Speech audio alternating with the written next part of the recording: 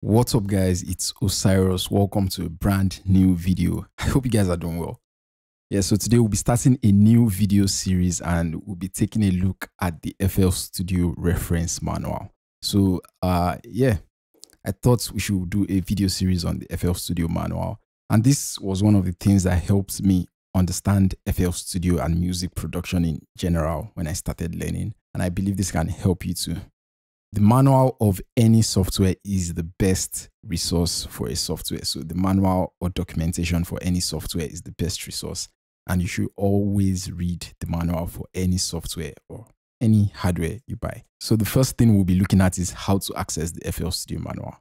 When you're in FL Studio, you can just press your F1 key or your F1 key. And that opens up the FL Studio manual at the particular window you are in.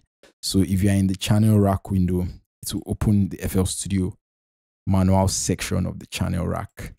If you click on the mixer, this will open the mixer section of the FL Studio manual.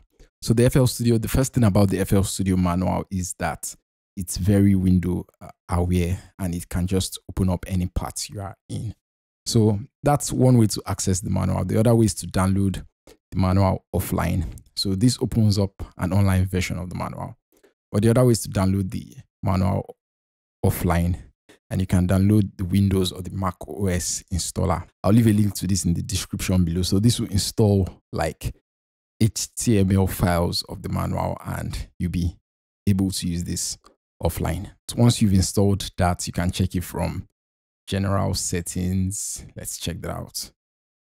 So this is general settings, advanced, and use offline help. So let's scroll down to advanced, use offline help. So let's try this again. I'm not sure if I have this installed. So boom, I have this installed and this just opens the manual offline. So I'm going to turn this off because I want the latest version of the manual at all times. So let's go back to general settings and I'm going to turn off use offline help. So those are the two ways you can access the FL Studio manual.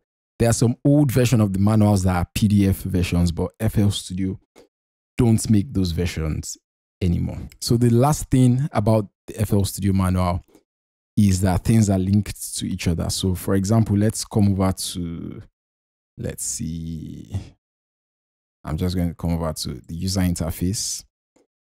Then if you click on the piano roll, for example, it takes you, just clicking on that image takes you to the piano roll section of the manual. Then if I click on this slide note, it takes me to the slide portion of the manual and explains the slide notes. So this is one thing I like about the FL Studio manual. Things are linked to each other and it's very, very accessible. And yeah, so this is the introduction video of me going through the FL Studio manual with you. I think this is one of the best ways you can learn FL Studio and music production in general.